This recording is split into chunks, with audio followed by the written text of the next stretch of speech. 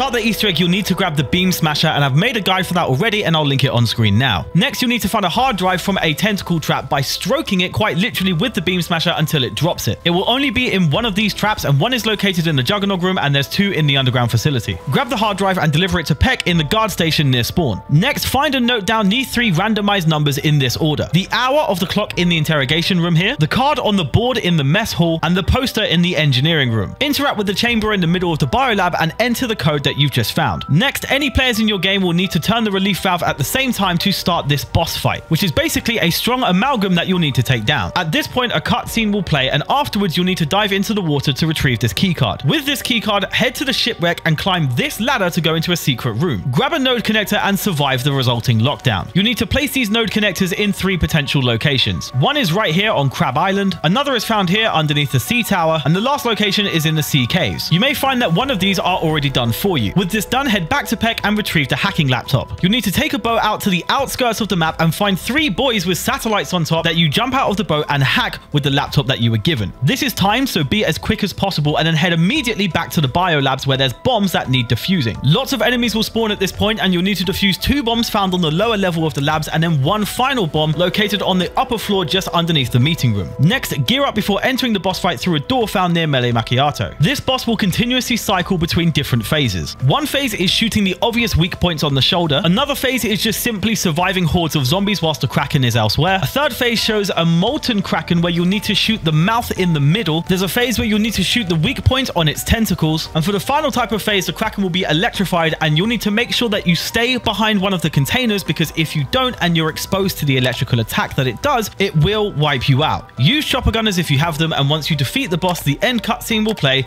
and you'll have successfully beaten Terminus.